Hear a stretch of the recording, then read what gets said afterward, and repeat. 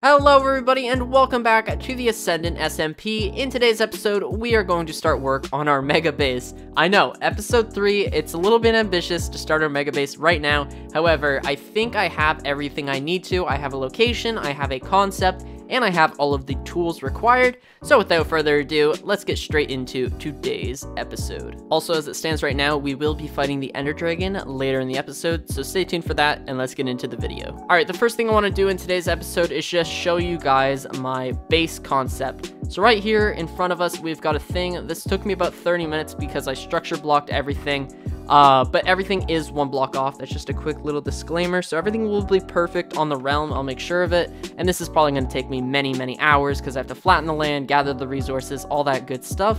But the idea here is that in between every staircase, there's a nether portal, and these are far enough away that they won't link to one another, which allows me to have a little area in the nether which I can select what part of the base I want to go to. So let's say, for example, every single little quadrant of the circle would represent a different farm. So let's say green is iron farms and villagers. So this is everything villagers, iron farms, villager trading halls, all that good stuff. That would be in green. And then let's say over here in blue, we've got things like sugarcane, bamboo, melons and pumpkins, all the crop farms. And then yellow and purple we can fill with other stuff. Maybe yellow is storage and, you know, crafting, super smelters. And then purple, I don't know, we can figure something out with purple. But the concept is there. See what I mean? I have a concept, I just don't have it all built up yet. I think that this is a cool idea. I also like how it's color coordinated. I think that's also a cool idea, and I want to incorporate that in the final design.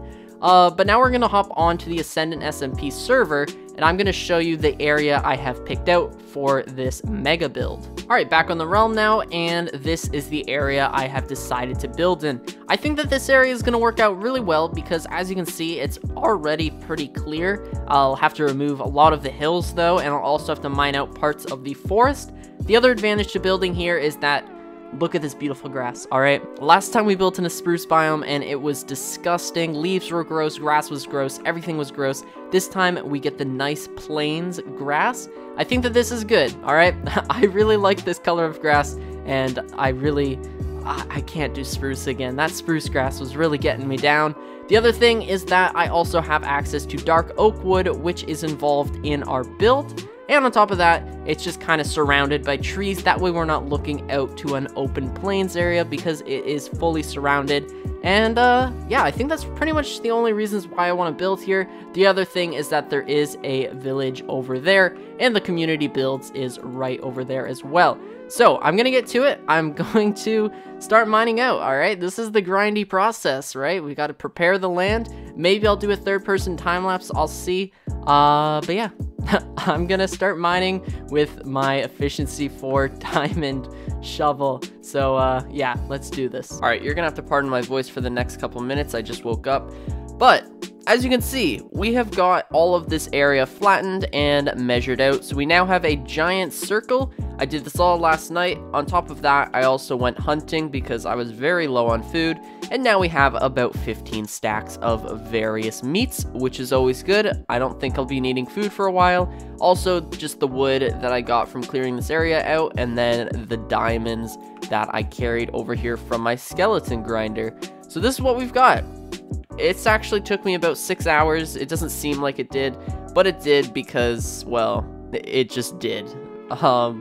But the other thing is that we aren't going to be fighting the Ender Dragon anymore because Blitzy and Real did it in a stream.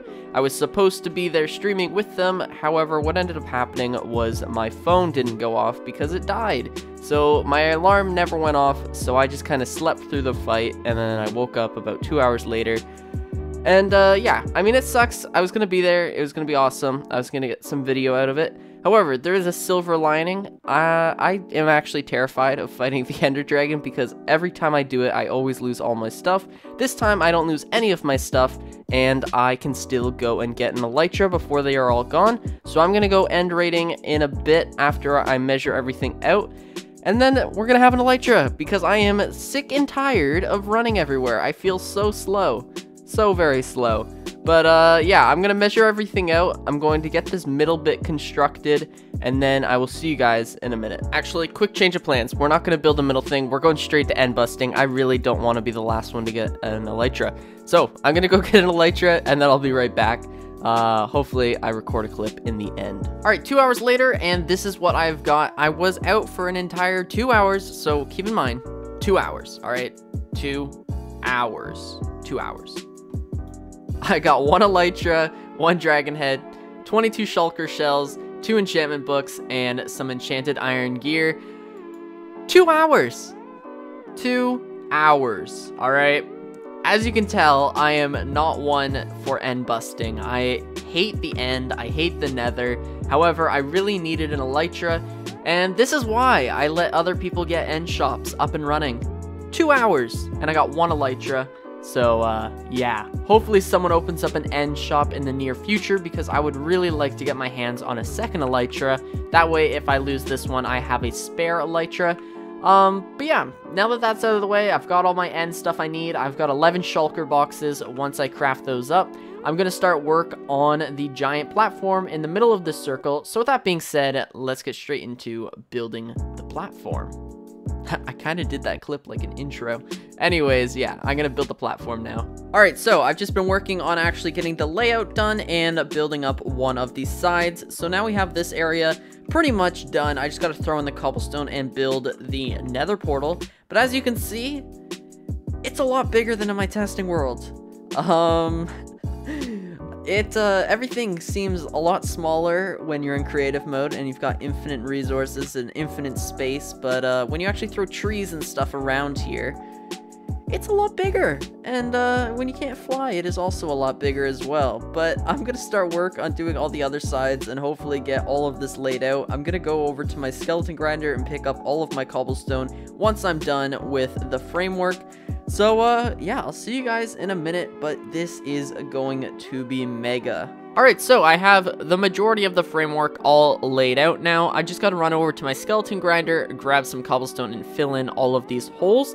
However, while I was building this, I came to the realization that I think for the sake of still being able to add on to the base, I don't believe I will be putting in the nether portals. I think it would be a good idea to have a second staircase that leads down into a slightly lower layer, and then I can have something underneath of here.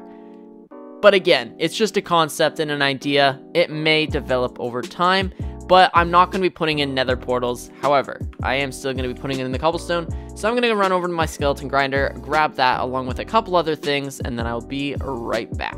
Alright, so I have everything done except for putting in the nether portals. However, as I stated earlier, we are going to wait on the nether portals because I still don't really know if I want to put anything on the inside. So leave your comments down below what you think I should do with it. But now that we have an Elytra, let's take a quick look at what we have got done. Also, it feels so good to fly again. Oh, we're getting the sunset. That is pretty friggin' cool. For episode 3, that's pretty good. I mean, I've probably only been on the server for maybe 25 hours in total, maybe 30. This probably took me about 8 hours to build. But, I mean, come on, that looks pretty good. This is going to look really mega once I get the colors for the concrete in. However, that is also going to wait into a future episode because I don't have any sand or any of that stuff, and that'll take me a while to get. But yeah, this looks pretty friggin' cool. Alright, yeah, so leave your comments down below what you think I should do in the middle. And also, one last thing before I leave, I have gotten a ton of comments asking what texture pack I use or if you could get a texture pack download. I actually use a customized texture pack by Bedrock Tweaks. So I leave a link to their website in the description, and that's just where you kind of select what you want your texture pack to include. So you can go there and you can customize your own, and I will also leave a download link for my personal customized texture pack as well. However, all credit goes to Bedrock Tweaks because they did make the entire texture pack. I just chose everything that I wanted in it. With that being said, though, that is going to do it for today. Hopefully you guys did enjoy this episode. If you did, please consider subscribing and leaving a like.